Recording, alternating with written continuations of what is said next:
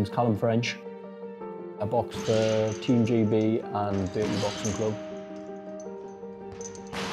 Been in boxing clubs since I was 9 years old. Me and my brother used to just go in the kitchen and we couldn't afford 2 pairs of gloves, so we had 1 pair of gloves between us, 1 glove each and one of my mum's slippers on each, and we used to fight in the kitchen. Boxing obviously doesn't just teach you like the physical aspects, it like sculpts your character as well.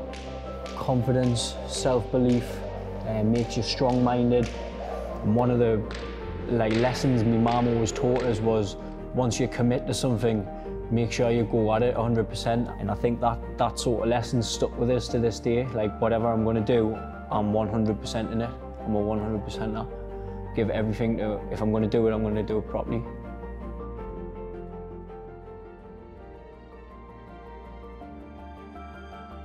I've lived in Gateshead my entire life. I was born in the QE hospital.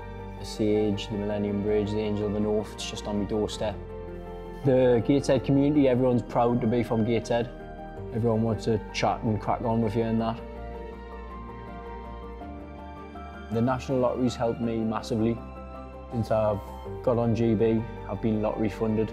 I just try and be grateful for the funding I get from the lottery, because I know thousands of people would kill to be in my position, doing what they love, training every day.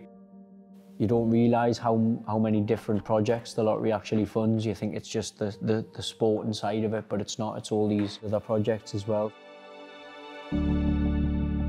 Today we visited the Hen Power project at Wood Green, which the lottery funds. It brings the community together, the younger and older generation. Today we planted a tree, fed the hens, planted some seeds.